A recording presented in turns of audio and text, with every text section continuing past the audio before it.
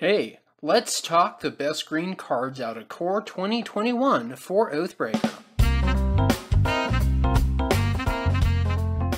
Welcome to this collaboration with the Oathbreaker Thoughtcast. In this episode, we'll be looking at the 10 best new green cards for your Oathbreaker decks out of Core Set 2021. If you're new to the channel, we focus on Magic the Gathering and Oathbreaker content, and if that's what you're into, don't forget to like, share, subscribe, and set yourself up for notifications so you know when we make new content for you. This is Chad, and I'll be paraphrasing Alex Ender's article. If you want to read the full article, I will put a link in the description. Another MTG preview season has come and gone, which means it's time for me to do my top 10 series for the new Core 2021 cards for Oathbreaker. My top 10s are based on 1. How strong I think the card will be in Oathbreaker, and 2. How many different types of Oathbreaker decks I can expect to see the card played in.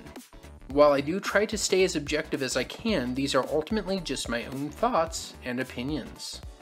With all that out of the way, let's continue with my top 10 green cards from Core 2021 for Oathbreaker. Number 10, Track Down. A while back on Twitter, somebody called this a green equivalent of Serum Visions, and I think that's actually a pretty fair comparison.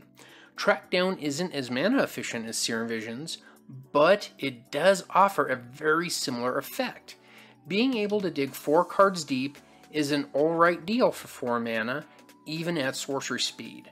I definitely wouldn't run this kind of card as a signature spell for any list, but it could be a fine inclusion in the 58 of many different creature-based strategies. Bond of Flourishing and Oath of Nissa are 2 other cards that offer similar effects in green, and both of them are a bit better than Track Down.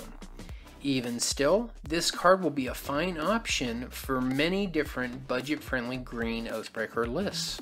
When you're talking about 2 mana cards that can dig you deep and get you card advantage in a creature-based strategy, I think of Winding Way, and this is no Winding Way. Number 9, Garruk's Uprising.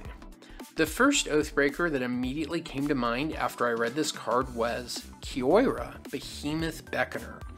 In addition to sharing the same triggered ability as Kiora, Garruk's Uprising gives your entire board evasion, an effect that's particularly useful when you're filling the board full of huge creature threats. I also like how this card can immediately draw you a card upon entering the field, unlike similar enchantments like Colossal Majesty or Elemental Bond. I suspect this card will ultimately be limited to seeing play in stompy and or creature-based ramp strategies. But the card advantage Garruk's Uprising offers will be very helpful for those types of Oathbreaker decks. To be fair, there are a lot of cheap janky creatures that could make for an extremely fast deck of value with Kiora and this enchantment as a base. Number 8, Invigorating Surge. Green has always been the strongest color when it comes to targeted pump spells, and this combat trick can pack a really big punch when put into the right deck. Invigorating Surge is essentially a one-off instant speed Hydra's Growth, and just about any 1/1 counter strategy can easily make use of this kind of effect. On its own, Invigorating Surge can only give a +2/+2 bonus, but this spell will become much more devastating when the target creature already has 1 or more counters on it.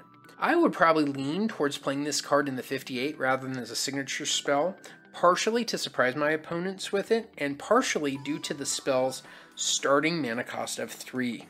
Invigorating Surge will ultimately only see play in designated 1/1 counter strategies, but I'm sure it will be quite the unpleasant surprise for whoever finds themselves on the receiving end of one of these. Number 7, Pride Malkin. Speaking of cards that care about 1/1 counters, Pride Malkin is a little kitty that can do a lot of damage with its static ability, which is very reminiscent of Tuskar Captain.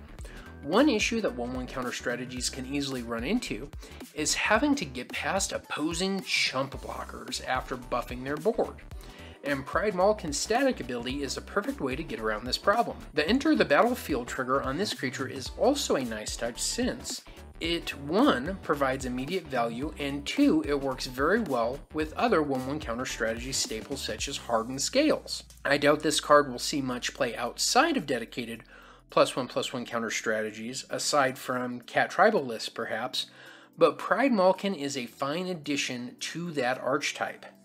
Bad Kitty, no give trample. Number 6, Wildwood Scourge. Wow. +1/+1 counter decks have really gotten a lot of new toys. Wildwood Scourge comes at the same cost as many Hydras, with the additional bonus of being able to steadily grow over the course of the game. It is worth noting that Wildwood Scourge's trigger only puts a single 1/1 counter on it, unfortunately. However, this slight downside can easily be circumvented by playing cards that distribute 1/1 counters among multiple creatures. It's also a tad unfortunate that this Hydra does not come with trample, but this downside can also easily be circumvented, as we saw a little earlier in this list. As with number 7 and number 8 on this list, Wildwood Scourge will likely only see play in dedicated +1/+1 counter strategy decks, but it is quite the potent addition to that Oathbreaker archetype. Some planeswalkers to keep in mind for +1/+1 counter strategies are Vraska Swarm's Eminence, Jane Yangu Wildcrafter for his ramp, Arlen, Voice of the Pack, and almost any green-white Ajani will work well. Number 5, Primal Might. Prey Upon has gotten an upgrade. Primal Might is not the most mana-efficient pump, but the fight effect stapled onto it helps make up for this shortcoming. It's also worth noting that X can be 0 for this spell, which would make it into a regular old Prey Upon. The fact that this spell can also be used to temporarily boost is almost an incidental upside. By green standards, this card is a solid piece of creature spot removal, and I could see it slotting into many creature-based strategies. I don't think I would run Primal Might as a signature spell, since the commander tax would really hurt its power level after the first use, but even still, I'm sure it will make a fine addition to the 58 of a number of different creature-centric Oathbreaker decks. I myself could see slotting this into an Infect or Death Touch deck strategy very easily. Number 4, Spore Web Weaver. Spore Web Weaver actually reminds me a lot of Hooded Blightfang, another new card I discussed in an earlier top 10 article. They are both 3-costed 1/4s that are great on defense, and they can both provide a little extra life gain. Unfortunately, Spore Web Weaver isn't nearly as effective on offense as Hooded Blightfang, and I'd say Hexproof from Blue isn't quite as relevant as Death Touch. Having said that, there are certainly still homes for this little fella in the format.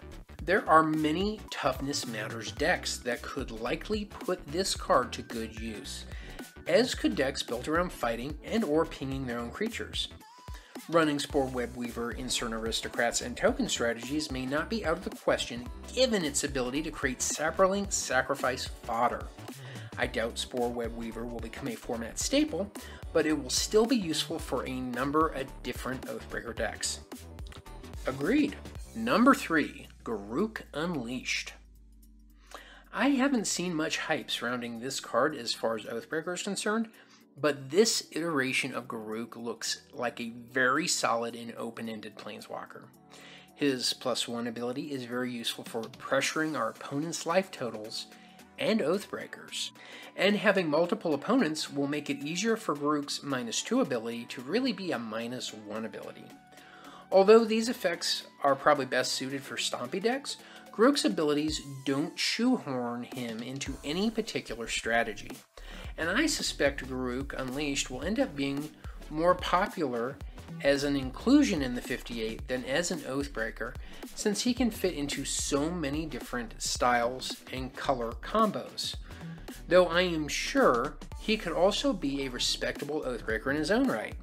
I for one am looking forward to trying this guy out in a variety of Oathbreaker lists.